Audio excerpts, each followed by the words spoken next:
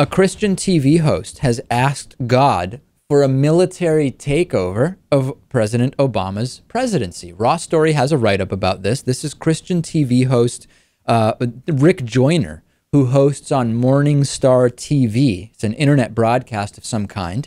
And he said that God should be considering a military takeover of the Obama presidency. Here's how he put it. I can't put it as eloquently as Rick Joyner did, so I will let his words speak for themselves. We're headed for serious tyranny. I think we've been used in some wonderful and powerful ways by God. We've been one of the most generous nations in history. We've done so much good, and that's why I appeal to the Lord. Don't let us be totally destroyed. Please raise up those who will save us. And as I've started telling friends for a long time, that no election's going to get the right person in there that can restore us, because the system is so broken, so undermined right now, the whole system. I believe our only hope is a military takeover, martial law. Yeah, so I have a few thoughts on this, Lewis. If God really wanted to take over the Obama presidency, I can assure you he wouldn't need the military, right? I mean, God is all-powerful and all-knowing. He would be able to just take over the presidency without the military's help, I think. Look, if you pray hard enough, God can do anything. You just have to pray hard enough. But the real question is, why would God have even allowed President Obama to become president in the first place?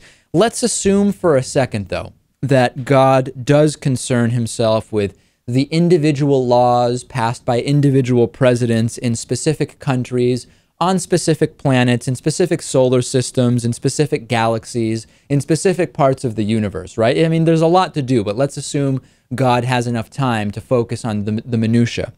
Would he really be on the side against getting more people health care? I suppose he would. I mean, that's what happened, right? Yeah, right. According to Mr. Joyner here, to believe that this is the way that God would act really makes you have to imagine that God doesn't sound like that great of a person. A military takeover because more people are getting health care. It sounds like a very angry and vengeful God.